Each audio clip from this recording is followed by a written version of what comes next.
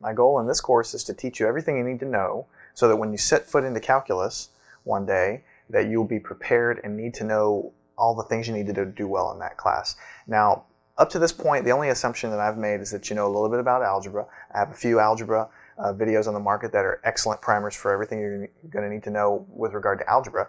And what you'll find is typically what happens is you'll go through algebra in school, and then one day you'll take calculus, and there's kind of this gap of knowledge that needs to happen in there. And I'm going to cover that gap here. Usually that class is covered by a course in either pre-calculus or trigonometry. Either course really will get you, I think, pretty much ready for calculus. My goal is to teach you the content of that course so that you're ready to go when you get into class. So let's begin. We're going to start talking about something called complex numbers. So I'm just going to write that on the board. Complex numbers are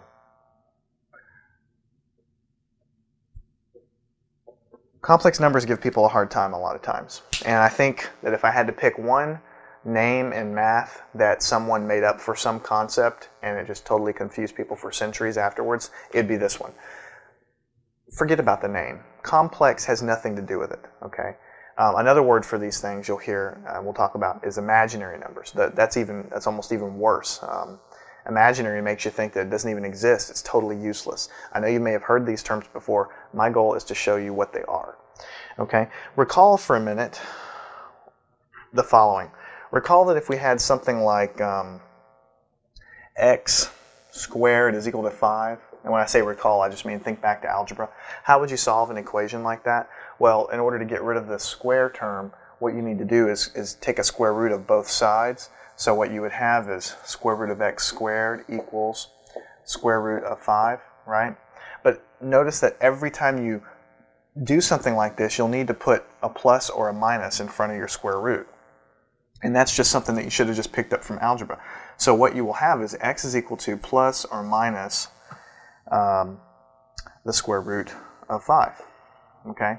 Or, you know, maybe a different example might be, you know, if you had x squared is equal to 25, okay, x would be plus or minus 5, okay? That means there's two solutions to this equation. One of them is positive 5, one of them is negative 5. The reason is you can take positive 5 and put it in here. Positive 5 times positive 5 will give you 25. You can also take negative 5 and you can put it in there, and negative 5 times negative 5, again, will give you positive 25. All of this has really not much to do with complex numbers, but it's a good intro for what we're going to need, okay? So let's say that we're working with the problem kind of like this, x squared is equal to 25, okay? What if you had, oh, I don't know, just on a test or something, x squared is equal to negative 25, okay? How would you solve a problem like that? Well, you might be tempted to put a square root over this and a square root over this and just kind of leave it like that circled on your paper. Well, that's not going to cut it. Okay, that's not correct. Let's just see what would happen if we just said x is equal to plus or minus 5 here. Let's just pretend that we just assumed this was the answer. We already said that 5 times 5 is positive 25, so positive 5 is not a solution to this at all because we're looking for x squared is equal to negative 25. Let's say we take negative 5. We put that in here. Negative 5 times negative 5, again, gives us positive 25. So it looks on the surface that there's no number that you can multiply by itself, either positive or negative. It looks like on the surface there's no number that I can multiply by itself to give me negative 25. And that looks like a total showstopper. And in fact, there are a set of numbers that will satisfy this equation. Okay, they're called imaginary numbers. Okay, let me write something down on the board, and then we'll talk about it and we'll understand why it's useful. The answer to this problem, if you take the square root of this side and the square root of this side, we get x squared equals plus or minus, because we always have to have a plus or a minus anytime we put a square root around something. Okay. What you're going to have is you go ahead and you take the square root of whatever it is that's actually under here, neglecting this negative sign altogether. So square root of 25 is 5, okay? But then you put I after it, okay? The answer to this equation, let me get rid of this right here, x is equal to plus or minus 5i, okay? What the heck does that mean? I is not a variable. I is not, not something that you can vary. It's just a constant. It's something that mathematicians made up in order to make this work out. Okay. So what you do is, the short and sweet of it is, anytime you have the square root of a negative number, anytime you take the square root of the number, forgetting the fact that it's negative, you put that down, plus or minus, and then you just stick an I at the end of it because it's negative here. Okay. That's what you do. Now, one more crucial definition in order to make this work out, and I'll show you why. I just told you this was the answer, and I did not tell you why. Mathematicians have defined I to be, by definition, the square root of negative 1. By definition.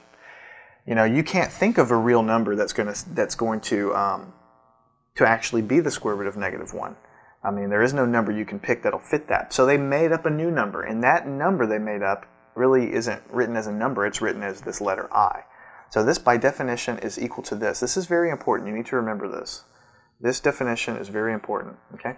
So you have to take it on faith for a moment that what I'm telling you is true, and you have to just take it on faith. If this letter I is defined as the square root of negative 1, and if this technique I'm telling you is the solution to this guy right here, then let's figure out if that's true.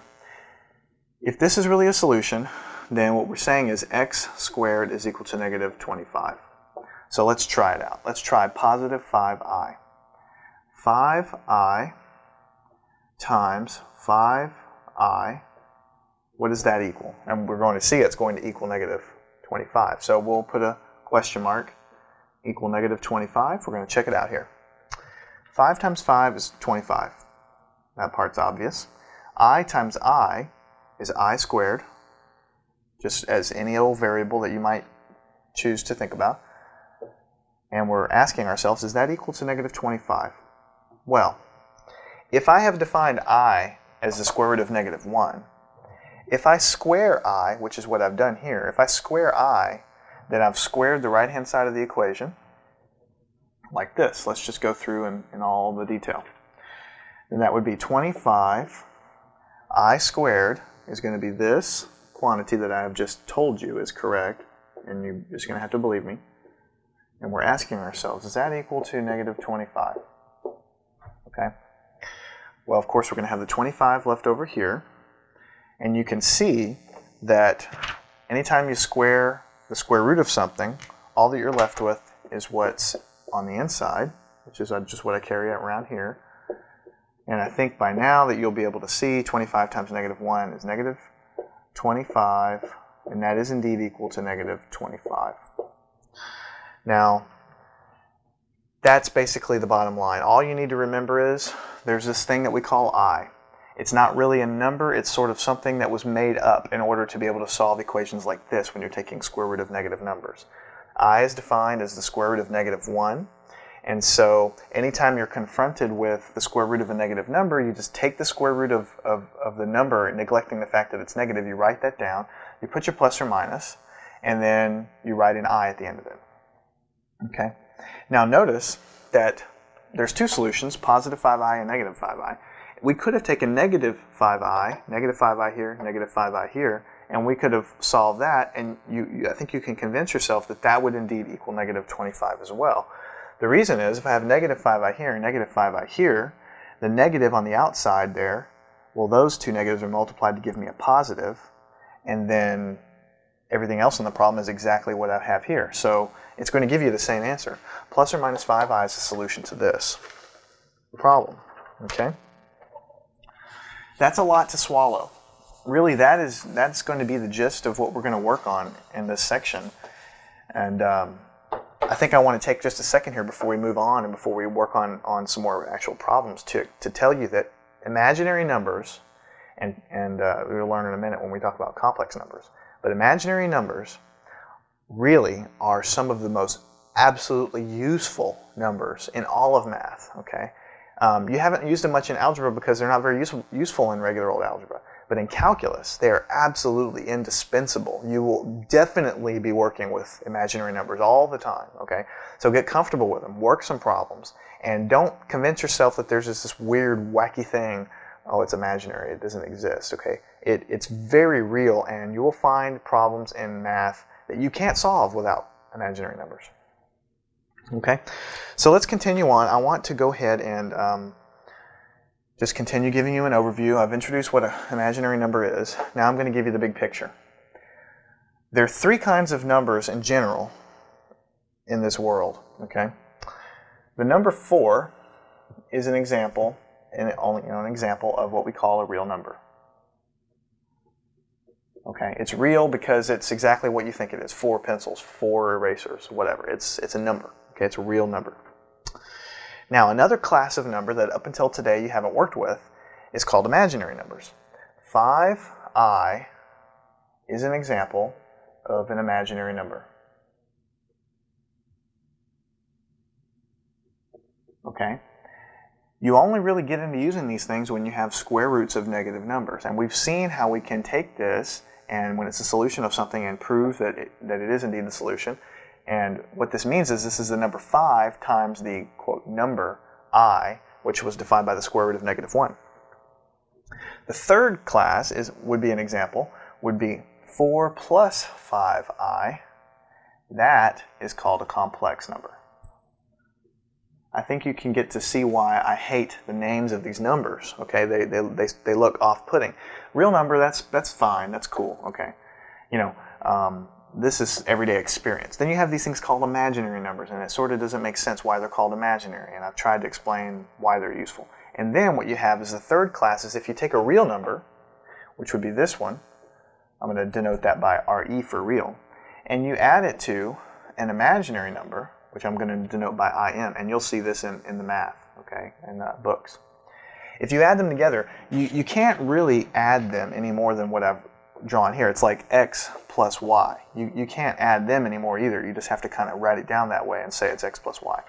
When you have a real number plus an imaginary number, that is called a complex number. This is the most general form of a number ever. It could be 3.765 plus 7.2i. That's a complex number. You've got a real part, you've got an imaginary part. It could be 3/4 plus 7/16 i. That's a complex number. You have a real part and you also have an imaginary part. Okay? That's the general form. Up until now in math, all through elementary school, intermediate school, high school, algebra, and so on, all you've dealt with is the real numbers. Okay? The real numbers. Remember that number line that we talked about in my very first course that I produced on the Math Video Tutor and the fractions through the algebra? We had this thing called the number line. Okay? And we said, here's the point 0. And we said, here's all the positive numbers. Here's all the negative numbers. And this goes to negative infinity, and this goes to positive infinity. Okay? And we said, those are all the numbers. Well, I lied to you. Those aren't all the numbers. That's only half the story. All the numbers that you've ever dealt with, all the fractions, all the decimals, everything, negative, positive, I mean, you could have a negative here. That would be a complex number as well. All those numbers, that's everything that we've dealt with up until this point. But I'm trying to lift the veil for you and show you that, in general, this is not the whole number line. There's also, this is going to blow your mind, another number line that goes up and down. This would be called the real axis. Okay? And this would be called the imaginary axis. Okay? Together, all the numbers you've worked on so far have been along this line. The imaginary numbers, the 1i's, the 2i's, the 3i's, they lie along this axis. So you might have 1, 2, 3, -1, -2, -3. Those are the real numbers. You also have numbers along this, like I, 2i, 3i, and so on, up, and -i, -2i, and so on, going down. Okay? So you have real numbers along this axis, and you have imaginary numbers along this axis. So if you were to plot the point 2i, it would just be here. If you were to plot the point 3, it would be here. If you were to plot the point 3 plus 2i, Okay? It wouldn't be on this axis or on this axis. It would be 3, comma, 2i. So this is sort of the same thing as saying 3, comma, 2i. This is sort of like a x coordinate, and this is sort of like a y coordinate. You end up here. Okay? But, and I kind of drew that there, so for that's 2i, yeah. I'm just trying to point out that your knowledge of real numbers was kind of limited up until now, and the whole thing really includes the imaginary numbers, and you will find that in calculus, and as we go through trig, we'll see some examples of this too, but as we go through calculus, definitely, you will see complex numbers popping up out of the woodwork at every opportunity. So as I already mentioned, the general form of a complex number, the general form is a plus bi. This is a number plus some number times that thing that mathematicians made up called I. Okay? So let's do a couple problems and see where we can go. Let's say we had a complex number, 3 plus 2i, and we were going to add it to another complex number, negative 5 plus 4i. And I was going to add those two complex numbers together. How can I do that? Well, remember, if you have, I'm giving you a sub-example here to illustrate what I'm talking about. If you have 2x plus y, and you're going to add that to 3x plus y, how could you do that? Well, you should know how to do that. You add the like terms. 2x plus 3x is 5x. Y plus y is 2y. You know from your algebra that you can't do anything more with this because you've got some multiple of x, some multiple of y, and you just can't add those anymore. They're different things, okay? What I'm trying to point out to you is the complex numbers is no different than the knowledge you already have. This is a like term with this. This 2i is a like term with the 4i. So in that context, you can kind of treat the I almost like a variable, almost. So when you're adding complex numbers, 3 plus negative 5 is going to be negative 2 plus, this is a like term with this, 2i plus 4i is 6i. And that's the answer to that problem. And you normally write the real part first and the imaginary part second, just like we have it here. Okay? So when you're adding, you add the real part, you get a number. You add the imaginary part, you get a number. Okay? Let's do another one. Let's say we have 7 minus 3 minus 7i. So this is just a number 7. And this is a complex number, 3 minus 7i.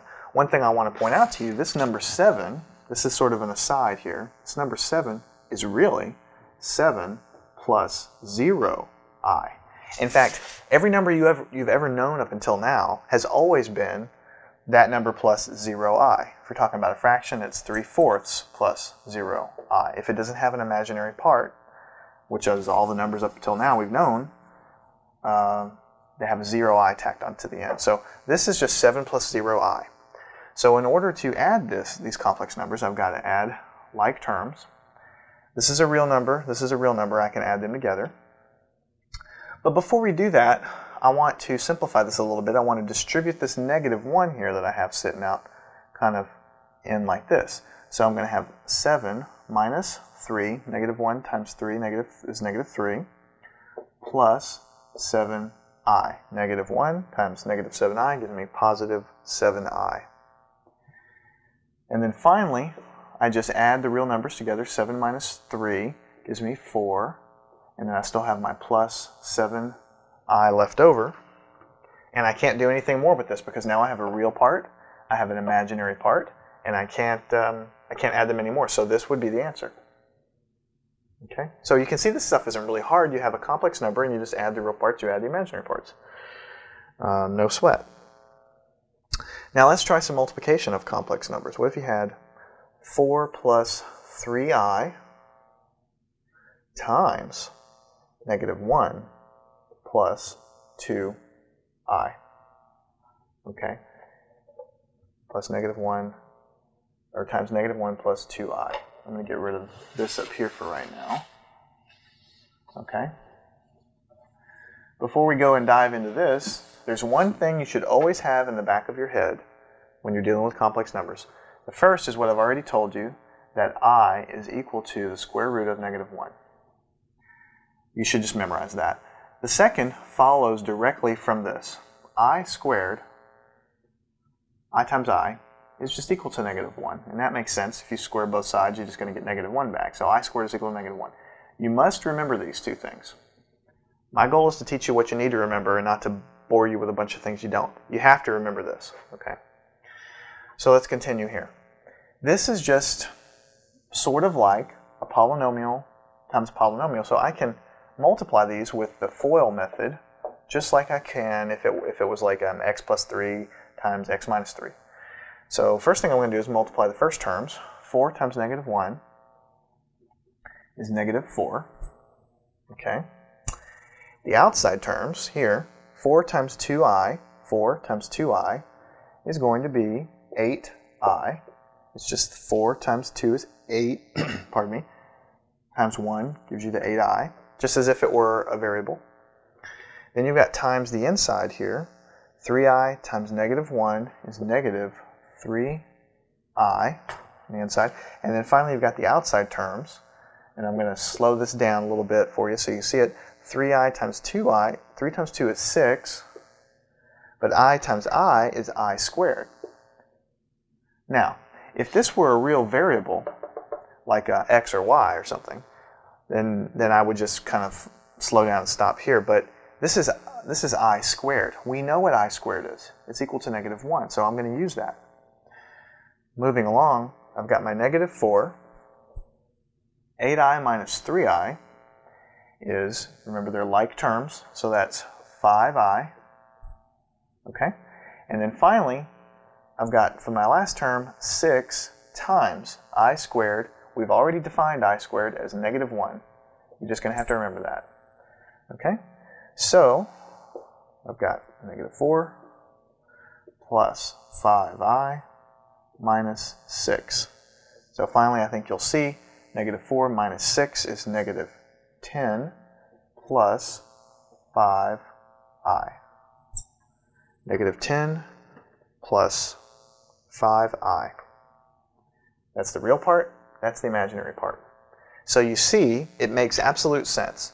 You've got a complex number here that consists of a real number plus an imaginary number. Okay? You've got another complex number here. It's a real number plus an imaginary number. That gives a complex number. So you've got a complex number here and a complex number here. You multiply these two complex numbers. Whatever path you go through in the woods, you should end up with another complex number, which consists of a real part and an imaginary part. I've already told you that every number in the universe is real plus imaginary. And so when you do whatever it is you do to this stuff, you should always get some sort of complex number, and that's what we have here. The only thing to keep in mind is you can combine like terms, just as if the I was a variable, and also that I squared is equal to negative 1, and that'll really keep you out of trouble. And that'll really go a long way. Now I'm going to keep this up here so we can reference it as we continue on down. Let's pick up the pace a little bit and say we have negative 9i times 4 minus 8i. Well, I'm going to distribute this 9i in just like I would if this were some other equation. Negative 9 times 4 is negative 36, but don't forget your I, so that tags along. Negative 9i times 8i is positive 72, 8 times 9 is 72, I squared. Okay? Which equals negative 36i. Okay? I squared is just negative 1, so I'm going to write this as minus 72. I squared is negative 1, so if this is 72 times a negative 1, I can move that out in front and make it minus 72. And of course, to write this in the proper form, my real part needs to come first, negative 72 minus 36i. Okay? Not too bad.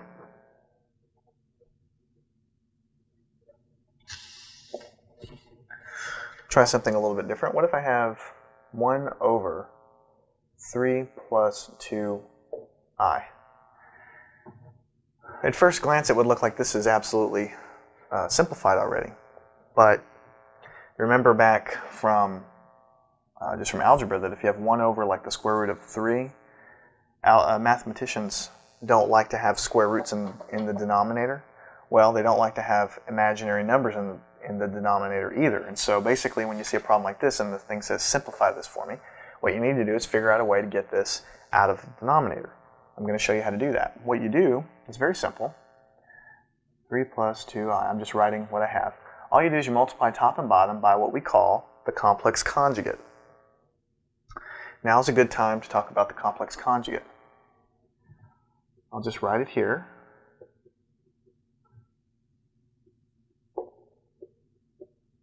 All it means, it's a very, very simple concept. All it means is anytime you have a complex number, like let's say your complex number was 3 plus 2i, the complex conjugate would be 3 minus 2i. All you do is everywhere there's an I in your number, you put a negative in front of that term. Okay, so if your imaginary number was 2i, well, let's change it a little bit just to make it just that much different. 10i, okay, with no real part, okay, the complex conjugate of that would be negative 10i. So you just put a negative sign in front of any imaginary term. Here's a bonus problem. What if I give you the number 3? It has no imaginary part. What's the complex conjugate? Well, the complex conjugate of 3, if it's a real number, is just 3. There is no imaginary component, so you can put a negative in front of it, but it's just going to yield the same thing. So what you do, now that we know what a complex conjugate is, what you do is you multiply top and bottom by the complex conjugate of the denominator. 3 minus 2i over 3 minus 2i. Now, you know you can do this because what you've essentially multiplied here is by 1. This over this is just equal to 1, and so, yeah, I can multiply by that. That's no problem. And you will see why multiplying by the conjugate is very useful. On the top, you will have 3 minus 2i, as expected. On the bottom, you will have this times this. So to speed things up, I'm going to put parentheses around this term, parentheses around this term, and I'm going to do FOIL on multiplying these right there. 3 times 3 for the first term is 9. 2i times 3 gives you 6i. 2i times 3 gives you 6, and don't forget the i. The outside term, 3 times negative 2i is negative 6i. 3 times negative 2i is negative 6i.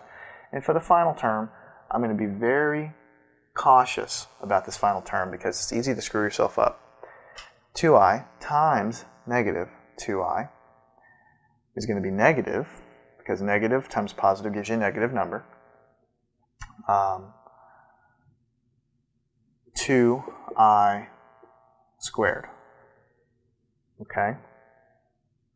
Negative sign there, and then you've got 2i times 2i. And in fact, you know, that's fine, but really I want to just write it this way. Negative 2i times 2i. The negative comes from here, and then you've got 2i times 2i. I think it's clearer if I do it that way. First thing you should notice is the 6i cancels with this negative 6i. They disappear. So what you're left with over here is 3 minus 2i over 9. Then you've got a minus. 2 times 2 is 4. I times I is I squared. Okay? Equals 3 minus 2i over 9 minus 4. I squared is negative 1. Okay? So what you're going to have here is 3 minus 2i over 9 plus 4, because negative times negative gives you a positive 4. And then finally, you're going to have 3 minus 2i over 9 plus 4 is 13. Okay? 3 minus 2i over 13. And then you can even split this up more if you want to. It's not required, but you could just say, okay, well, that's 3 over 13 minus 2i over 13. And you can convince yourself that's true because the denominator is the same, so if you just add the numerators together, you get back what you started with. Okay, let's review what we did here. We started out with this. We wanted to simplify it, so we multiply by what we call the complex conjugate, which is this, on the top and the bottom. On the top, it's very simple. That's what you have. On the bottom, you have to do FOIL. The reason you pick the conjugate was so that you get some cancellation from the inside and the outside terms there. That will always happen. Anytime you multiply by the complex conjugate, you will always have these terms drop away, which is why they're useful. Notice when I got to the last terms, I was very careful to write it out exactly right, not skip steps, because it's tempting whenever you work these for a while that you know I times I is going to give you a -1, but if you're not careful, you can screw yourself up on the signs. So I wrote it out very carefully. The bottom became 9 minus 4i squared, which I took the I squared, made it a -1, and I just kind of went through this, and you end up with a relation that has a real part and an imaginary part, and that's where you ended up. So that's how you simplify something like that. I'm going to do a couple more problems, and then we'll call it quits for this section. What if I wanted to simplify 4 minus 3i over 2 plus 4i? And the question was, simplify that. Okay. Well, I would do the same thing I did before. I don't like to have complex numbers in the denominator, imaginary numbers in the denominator. So what I'm going to do is I'm going to multiply by the conjugate, 2 minus 4i over 2 minus 4i. To get the conjugate, you just put a negative sign anywhere there's an imaginary number. That's your conjugate. On the top, see, I got parentheses basically around all this stuff. It's going to help me group my terms. I'm going to do FOIL on the top for the first term. 4 times 2 is 8. For the outside term, 4 times -4i is -16i. -4 times 4 is -16, and you got the I that carries along. -3i times 2 is -6i. Okay? And then for the last term, -3i times -4i, well, you got a negative times negative, so that's going to definitely give you a positive off the bat. 3 times 4 is 12, and I times I is I squared. Okay? So, again, negative times negative gives me positive. 3 times 4 is 12. I times I is I squared. We'll deal with the I squared later. On the bottom, first term, 2 times 2 is 4. The outside terms is 2 times -4 gives you -8i. 2 times -4i, -8i. Inside, plus 8i, because 4i times 2 gives you this. And then the last term is negative times positive gives me negative. 4 times 4 gives me 16. I times I gives me I squared. Now notice right away, on the denominator, you get an 8i that cancels with an 8i there, which is exactly the reason why we did this. On the top, we have 8, okay, minus 16i minus 6 is 22i, -22i, plus 12i squared, okay? I squared is just -1. So this is really a -1 sitting out here, this term. So really it's minus 12, because this is like 12 times -1. On the bottom, you've got 4. Of course, your 8's canceled, okay? And then you've got -16. I squared is -1, okay? So that's, I'm going to group my real numbers here. 8 minus 12 is -4 minus 22i. I just added these terms together, and I got -22i, okay? And then on the bottom, what I really have is 4 plus 16, because negative times negative gives me a positive here. And so in the end, I've got -4 minus 22i over 4 plus 16 is 20. Okay? And I can continue simplifying that. If I want to put it in terms of a complex number, I can say this is going to be -4 over 20 minus 22i over 20. I just split this fraction up into two fractions because I've got a common denominator. You can convince yourself that if you were to add these fractions together, you would get that. Okay? And then I can simplify this fraction. I can see that the number 2 will go evenly into the top and the bottom. 2 times 2 is 4. 2 times 10 is 20. So that's that one. Okay. Over here, 2 times 11 will give me, or 2 times 11i will give me 22i. And 2 times 10 will give me that. And then finally I can see that this will simplify further to negative 1/5 minus 11i over 10. And that would be the answer to that problem, fully simplified. Here you would have a real part, and here you would have an imaginary part. So all these problems, when you go through all the mess, you're going to get a real part and an imaginary part.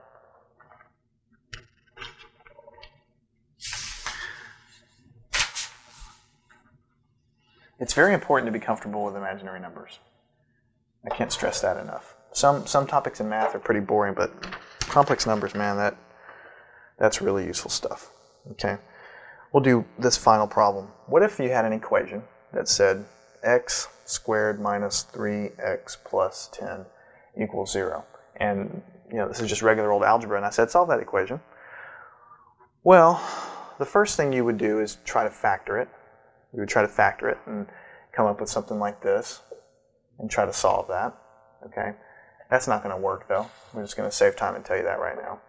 So you can also use the quadratic formula, which is, to remind you, negative b plus or minus square root b squared minus 4ac all over 2a. And if this looks foreign, then go pick up my Algebra 2 DVD and you'll go through all this stuff and why this is true. But basically it's simple. The coefficient in front of x squared is what we call a. This number here is b, and this number here is c, and really you just plug it in here. I mean, there's no big deal. So in this case, a equals 1, b equals negative 3, c is equal to 10. A, b, c. So let's plug it in here and see what we get. X is equal to negative b, but b is negative 3, so that's just positive 3, plus or minus square root b squared. Negative 3 times negative 3 is positive 9. Negative 3 times negative 3 is positive 9. Minus 4 times a, which is 1, times c, which is 10, all over 2 times a, which is 1, like this, equals 3 plus or minus square root of 9 minus 4 times 1 times 10 is just 40 over 2 times 1 is 2. Okay.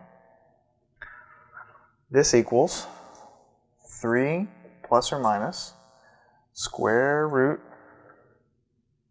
of negative 31.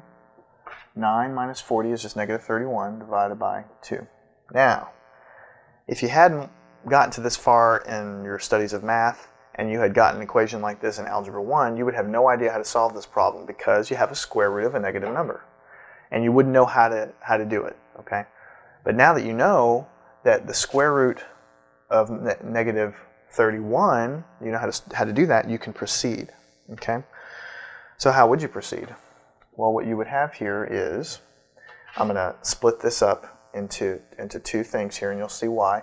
3/2, 3 over 2, plus or minus 1/2, which is this 1 from here, this coefficient in front of here, over 2. And then the magic part is the square root of negative 31 is just going to be 31 square root of 31i. Okay, and that would essentially be the answer to the problem. Okay. You really can't take the square root of 31. There is no way to really operate on this and actually get. If you put the square root of 31 in your calculator, you're going to get a decimal. Okay. There's no way to really to get it like square root of 25 is just 5. Well, that doesn't work for 31. You can't do that. So what you do is you go ahead and you take the square root of it, all right, of this number here without the negative sign, but you can't do it. So you just leave it as the square root of 31. positive 31, and you slap an I at the end to remind yourself that, hey, there was a negative in here, so this is an imaginary number.